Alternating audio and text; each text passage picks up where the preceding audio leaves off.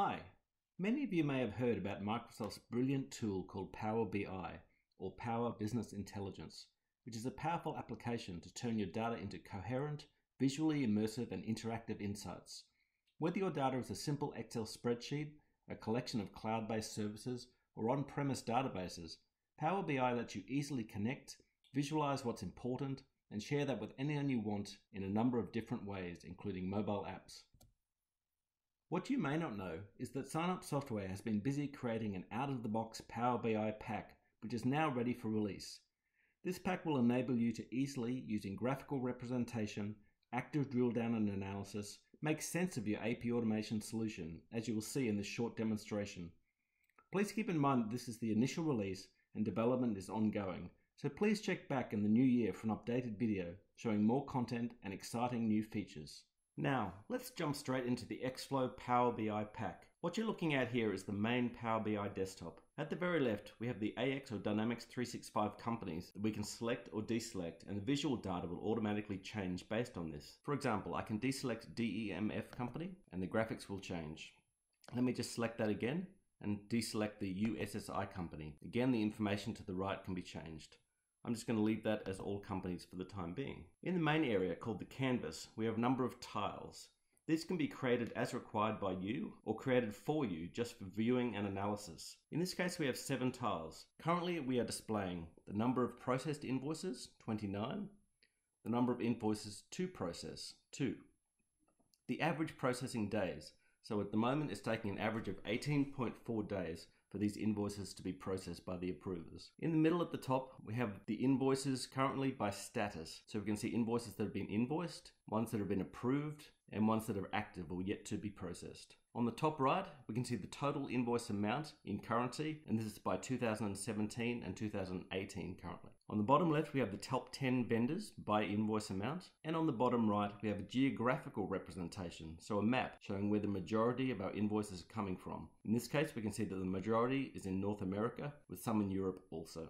As you may have noticed, just hovering the mouse over the data will give a little bit more information. Each of these tiles can be filtered, for example, by a certain date range, company, dimension, or any other data available. Each piece of data can be analyzed further by drilling down. For example, in the top right here, I might wonder what this $45,000 is, a spike in October. I can simply right-click and select Drill Down, and this will display individual dates within that month. That could easily be in a different drill down, such as showing the $45,000 by department or vendor, for example. I can also right-click and select See Records. This will give me the individual transactions which make up this amount. On the right-hand side, I can expand the visualization and fields criteria, which will allow me to play with the dashboard even further. For example, if I wanted to see the status pie chart by vendor, I can simply select the vendor name from the field list and drag that onto the pie graph. Now I can see per vendor the status of these invoices. Or perhaps I'd like to see this bar graph, top 10 vendors, as a pie chart. I can simply select that tile, go to the visualizations and select the appropriate area. Now I can see this as a pie chart. I'll just turn it back to a bar graph. What you may have noticed is that I have a number of tabs at the bottom. Obviously, a screen is limited to the amount you can display at one time, so you can break up your dashboard this way. In our case, we have the main dashboard that we've been looking at, and others showing further information at the touch of a button, such as the more detailed invoice data. Here we can see at a glance the detail of the invoices, the invoice lines and approval lines for our selected criteria, as well as some graphical assistance. In the first column, I also have the ability to click on a particular invoice and show the invoice image, just as you would see in ExFlow. And from here, we can zoom in, zoom out, print, etc. If we look at the Approver Details tab, here again, filtering by company, at the top in the middle, we can see the average processing days in detail per approver. On the top right, we can see the approved amount by approver. So we can see that admin has the most, $14,400. At the bottom in the middle, we can see the number of invoices by approver. Again, we can see that the user admin has the most at the moment, a number of 6 invoices. AXEDU01 has 3, etc. And on the bottom right, we can see a visual representation of number of invoices by approver. This can help you perhaps follow up approvers that are not doing it in a timely fashion. On the left-hand side here, I can choose to see the number of invoices by dimension. At the moment, it's filtered on the dimension department, so I can see the number of invoices by department. I may, for example, want to see the number of invoices by category. I can just select category and the data will change at the bottom here. Or for example, by Dynamics 365 project dimension. Again, any of this data can be viewed, filtered, sorted, and drilled down, drill up, giving you the opportunity to see the exact information that you're looking for. We also have links from one tab to another. If I just navigate back to the main tab, from here in my top 10 vendors by amount, if I want to see more information on this particular vendor, so this first one, for example, capable sales and service, I can right click and select drill through vendor details. This will automatically navigate directly to the vendor details tab, where it's automatically filtered on that particular vendor, capable sales and service. And I can see the pertinent information per invoice, such as the invoice number, the amount, the invoice date, due date, and so on. Another great feature of Power BI is the ability to ask questions in what's called natural language. By typing in the Q&A box at the top, we can ask such questions as, how many approvers do I have?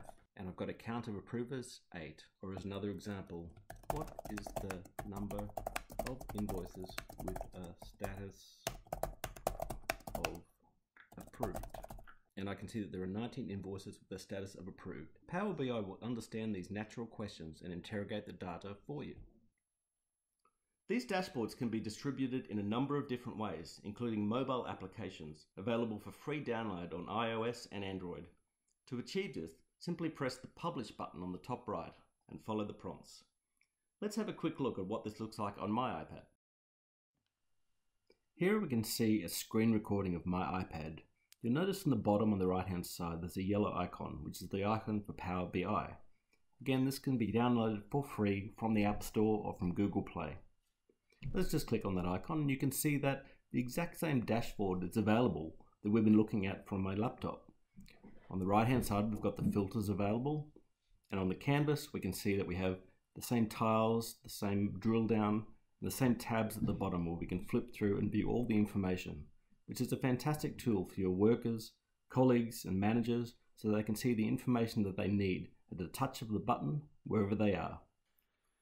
This concludes this first brief introduction to our Power BI ExFlow pack. Remember, we are always continuing to develop this great tool, so please check back soon to see additional content which will be available to you soon. Thanks for watching.